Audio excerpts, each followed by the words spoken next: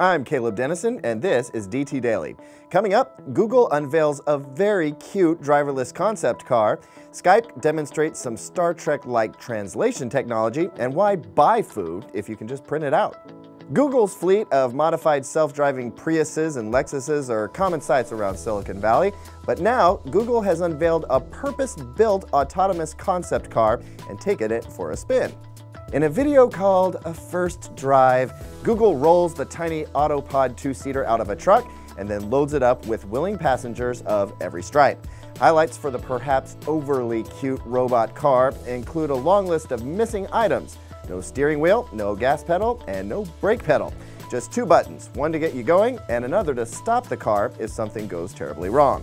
Top speed is set for 25 miles per hour right now, but Sergey Brin says once the safety tech matures, there's no reason the cars couldn't go 100 miles per hour. We like your thinking, Sergey. Remember how Captain Kirk was able to talk to all those aliens in English?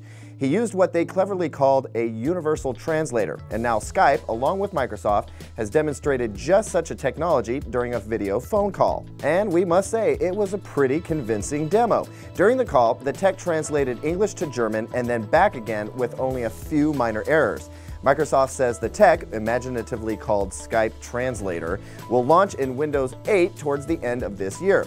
Redmond says it's based on the same tech that powers Cortana, Microsoft's answer to Apple's Siri and Google Voice. But will it translate Klingon? That's going to be important.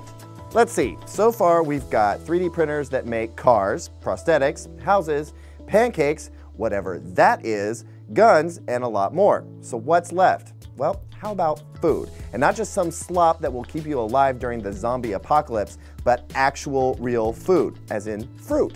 Well, cross it off the list because this 3D printer just assembled a raspberry, so you know banana splits can't be that far behind. Using a process called spherification, 3D printer maker Dovetailed assembled the tasty treat in mere minutes and says users can even print up new fruits that nature hasn't even thought of yet. That's to say nothing of what this tech might be able to do for world hunger and nutrition overall. It's still in the prototype stage, but we already have some probably really bad ideas of what to make next. That's it for DT Daily today. We'll see you tomorrow.